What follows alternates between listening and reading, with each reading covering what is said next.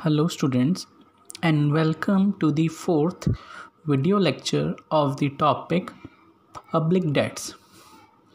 तो हम यहाँ पे इंडिया में पब्लिक डेट्स की क्या स्टेटस है उसके रिगार्डिंग हम स्टडी कर रहे थे। तो हमने उससे रिलेटेड एक टेबल स्टडी कर लिया था। आज हमें सेकंड टेबल स्टडी करना है। This second table is about public debts of central government as a percentage of GDP. I am again repeating, this table is about public debts of central government as a percentage of GDP. Okay, and this source of this table is Economic Survey of India. Economics survey of India से ये table extract करा गया है और इस table में near about 4 to 5 features हैं इस टेबल के, हम जो स्टडी करेंगे। So let study. So first of all, in the year 1980 to 81 the total outstanding date of central government was 38.6% of GDP। आप इधर से देख सकते हैं।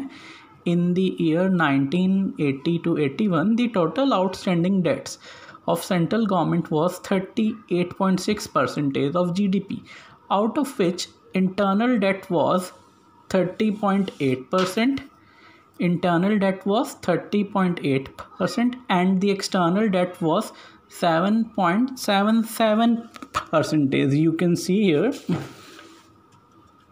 Okay, I hope आपको ये पता चल गया होगा।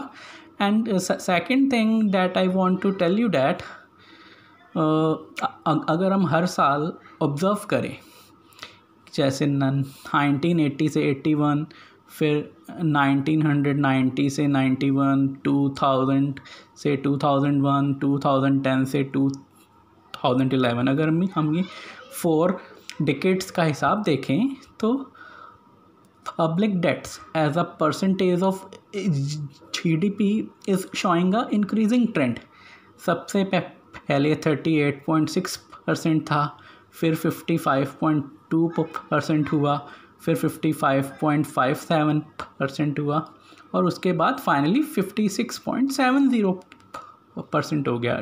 That means there is rise in total public debts in India during 1980 to 81 to the year 2010-11.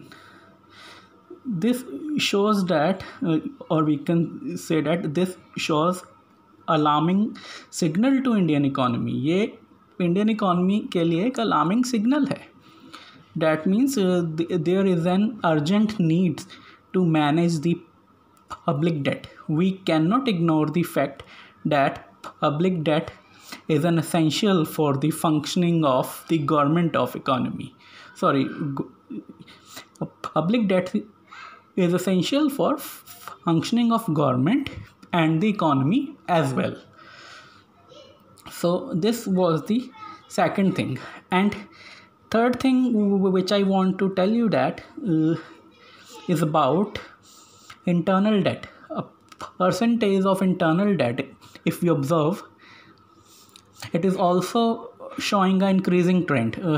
In the year 1980 to 81 it was about 30.83, and after that in the year 1990 to 91 it was approximately about 49.69%, and in the year 2000 to 2001 it was about 52.44%, and finally in the year 2010 to 2011 it was 54.4%.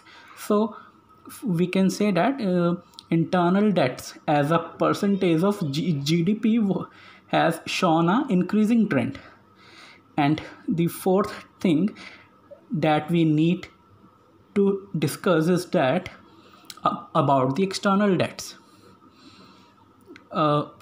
External debt has shown a declining trend. In the first decade, it was 7.77%, and in the second decade, it was 5.53%.